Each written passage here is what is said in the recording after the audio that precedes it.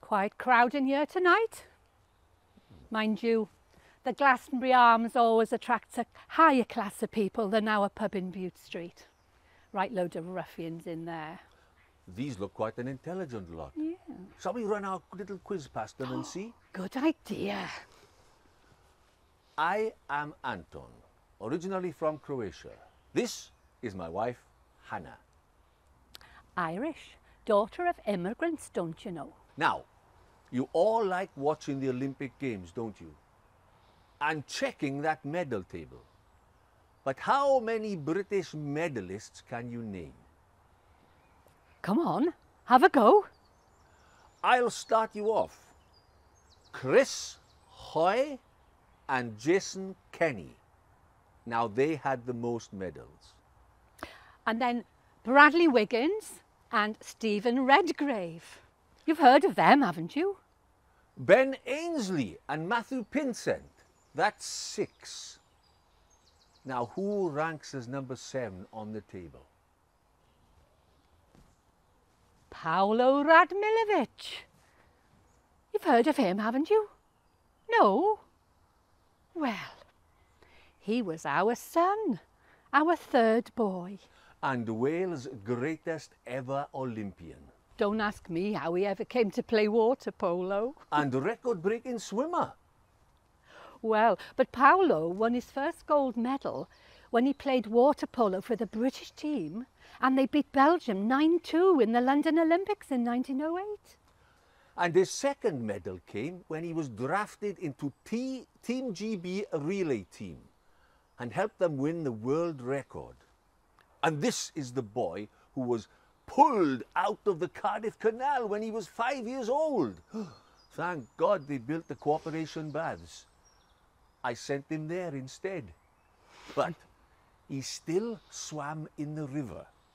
And he was known as the Shark Man of the Taff. Oh, some say growing up in Tiger Bay is what made him tough. Well, I mean, the area did breed some sturdy characters.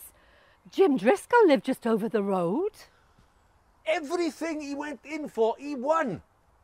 The Junior Welsh Championship at age of 14 and his debut for the water polo team at the age of 15. You should have seen Paolo's clock shot. That's what I call it.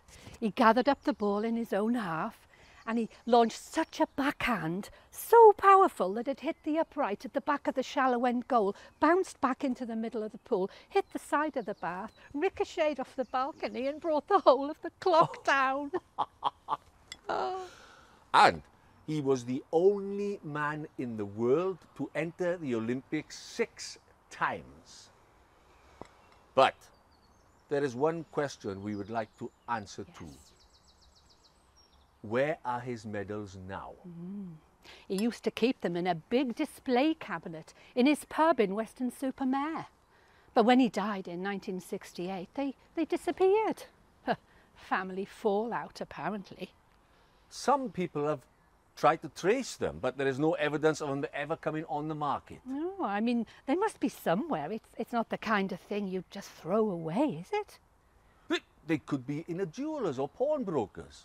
Someone could have given them to a moneylender. Or they could be in the back of a cupboard somewhere. Oh, yes, and they're worth more than £30,000. I mean, keep your eyes open.